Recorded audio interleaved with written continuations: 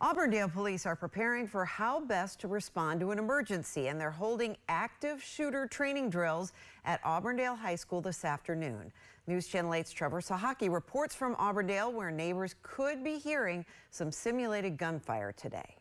Auburndale Police Department said all the firearms their officers are using today will be prepped with non-lethal practice rounds. Still, neighbors in the area here at Auburndale High School should be aware that there might be some heavy police and fire presence and some loud noises. Sometimes, good job. We are taking a strategy that is implemented nationwide and effectively training with our fire department so that we're not going to be the only ones that respond to an active shooter event. The police department is collaborating on this active shooter drill with the Auburndale Fire Department. They're asking residents not to be alarmed by the scene. They're the ones that are trained to save people's lives.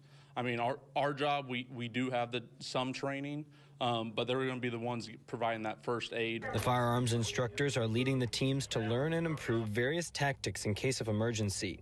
For example, escorting medical personnel, taking care of injuries on the spot, and getting anyone who is hurt to a hospital as soon as possible. The more training, the better.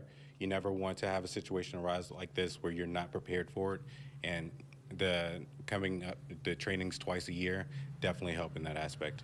Officials said the training is necessary for any situation where officers need to neutralize a threat and firefighters need to respond quickly for life-saving first aid. So the training is stressful and is aimed to be stressful because, obviously we pray that these situations never occur, but these situations will be stressful when they do occur. Today's training started with classroom sessions at Auburndale Police Department just down the road, and it finished with afternoon sessions here at Auburndale High School.